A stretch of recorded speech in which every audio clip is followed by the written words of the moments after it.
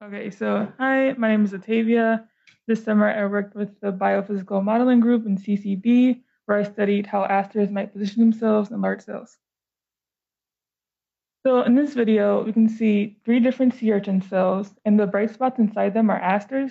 We really want to know how these asters move to the middle of these cells. So this is similar to asking if you were like in a very small room, how would you get to the middle of this room? So if you're in like smaller space, you might be able to use your arms to feel around for the room's walls and kind of guide yourself to the center. But if you're in like a pretty large space, your arm just wouldn't be long enough for something like that. So if you have no eyes and your arms are like not long enough to reach the walls, how are you going to get to the center of this room? This is essentially what we're asking of the asters. We want to know how are they moving to the middle of these cells, and this is what I spend my time trying to simulate. So an aster is first made of a centrosome in the middle, and then from the centrosome, we have thousands of microtubules which branch off of it. So microtubules are long polymer chains which can polymerize or depolymerize, meaning they can grow or shrink when they gain or lose a polymer. Then they're also polarized, meaning they have plus ends and minus ends. So the plus end is on like the outer edge of the aster, and then the minus end is like on the inside toward the centrosome. And on top of these microtubules, we have small motors, which can travel up or down the microtubules. Then on top of these motors are they can have cargo that they can kind of transport sometimes. So if the motor travels to the minus end, which is again on the inside, those are dynamo motors, and if they travel towards the plus end on the outside, those are kinesin motors.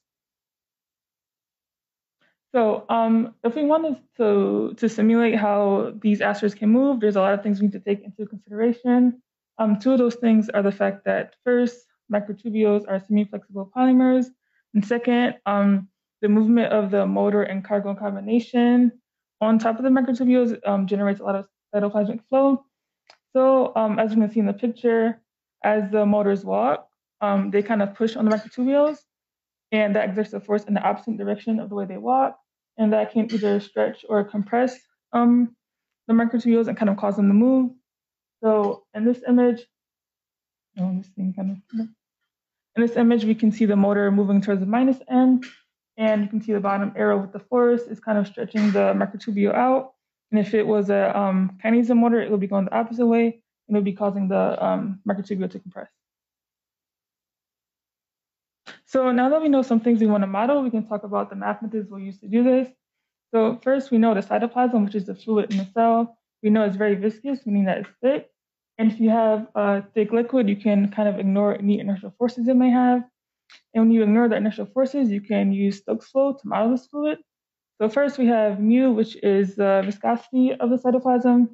Then we have u, which is the velocity. Then we have p for the pressure. So after we model the cytoplasm, we can move on to the way the microtubules might move. And to do that, we can use Euler-Bernoulli beam theory. So we can find the pressure, or we can find the force that the microtubules exert on the centrosome, using E to be the flexural modulus, which is kind of how bendy the microtubules are. We have x is a vector, s for the arc length, and then t for the tension. Then we can use this force to find the torque on the centrosome. So we have the same variables from before, but we also have r, which is a vector from the center of the centrosome to the outer end where the microtubule attaches to it. And one thing that's kind of important, we kind of assume in these simulations that the microtubules are very long and thin, meaning they have no thickness. So we can kind of treat them as a simple center line. And the force that the motors exert on the center line is found in the motor mobility equation, which isn't shown here. Then in your notation, the subscript S is derivative with respect to position. So what does X triple S mean?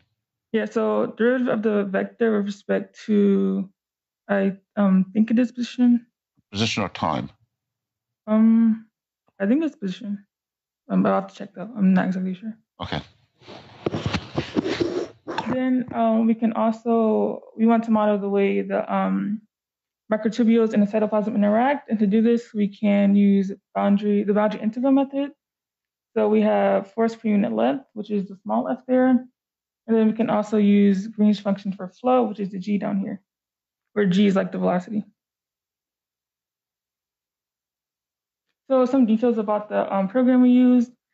So Mike Shilley's team has been developing this for a while. It was first written in Python by Florin and Gokberg, and then later rewritten into C++ by Robert. And we also use a parallel hybrid programming method where we use OpenMP and MPI at once. And so the goal, a lot of the things that we use are just to make the code run faster and like have better efficiency, because this does take a lot of computations and a lot of data and things like that. So we really want whatever is best for those type of things. We also have fully resolved fluid dynamics written by Wen and Daria. So after I run a simulation, all the information goes to an output file. Then I can send this output file to peer review where I can visualize the asset moving in the cell. So some details about the simulations. There's a lot of parameters we can play around with. We don't change all these things at once, just because it's easier to like start small, change a few things, and then go from there. So we can change the number of microtubules from the centrosome. I usually kept mine at 500. We can change the length of the microtubules, something that I kind of changed a lot. We can change how bendy the microtubules are, the growth and catastrophe rates, which is like how fast they grow and shrink. I didn't mess around with that. We can change the way they interact with the cell boundary, something I also didn't mess with. We have the geometry of the cell. I kept mine as a sphere with these simulations. We can play with the properties of the motors, so like the force of the motors, and also the type of the motors, meaning like dyno or kinesin. So here's one simulation I have. The smaller video is the zoom out version of the first one. So here I'm using kinesin motors. We started the aster at the cell's periphery.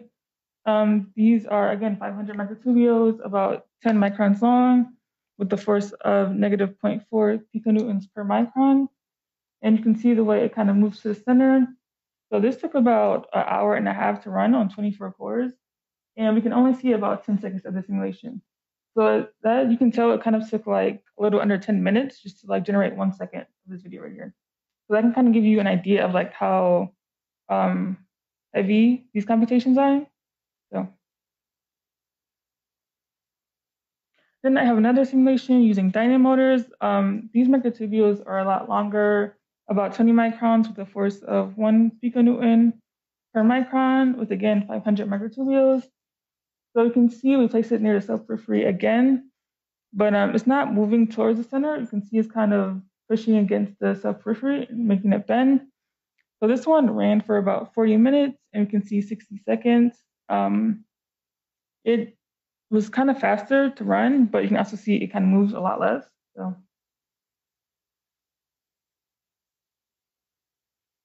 then besides motion, we can also look at some other things. So here we have some fluid flow.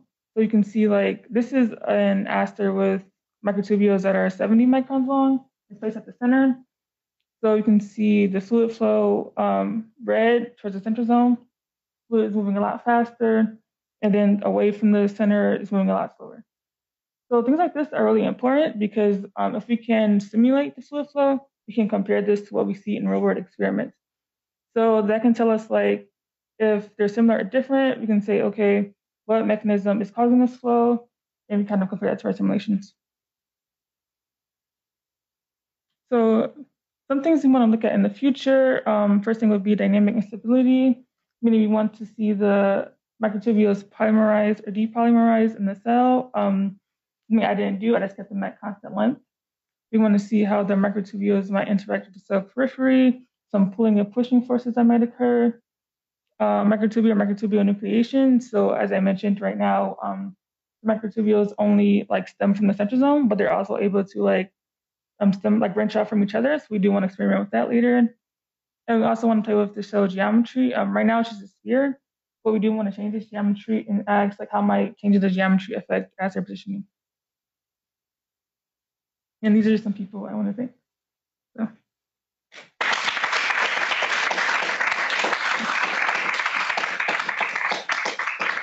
Time for questions. Anybody have a question?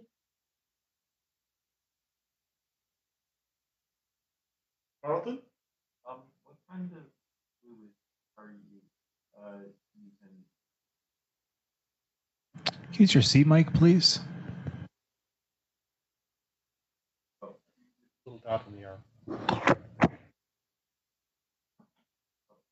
What kind of fluids are you using in your simulation for the fluid dynamics as the aster's position?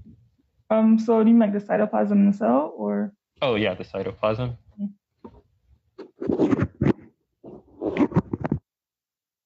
there other questions?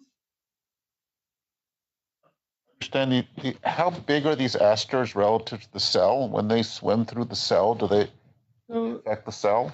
The cells are 100 microns in diameter, and then the asters. So I made my different lengths. So some of them are like 10 microns, some are 20, but they can grow and shrink. So we can make them very long or very short.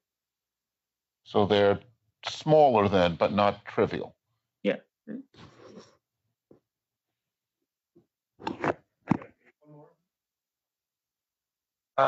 Are you thinking about like in the future adding like other things that would normally be in the cytoplasm, like other kind of like obstacles, I guess? Have you guys Um, done that, or? I'm actually not sure. I think if we do, we might start with like adding multiple asters because in the cell there are sometimes multiple asters, like when they pull the chromosomes apart. So I think if we do add anything, that might be like where we start. Cool, thank you.